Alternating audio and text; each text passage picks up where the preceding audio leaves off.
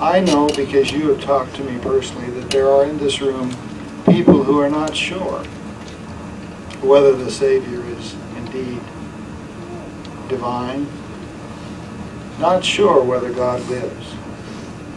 And I know that that is a difficult thing to face in life, that kind of uncertainty. And if one is honest, one must be true to that uncertainty in one's own life, if it's there.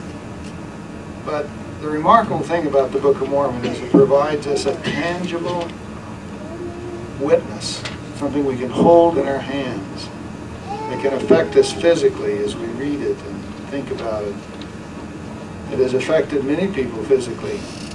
I have a friend who received his testimony in part because as he held this book, he could feel its power almost like electricity coming into him. Others have witnessed it appearing to them from a shelf of books with a particular kind of luminosity. These are remarkable ways for spiritual testimonies to come to people.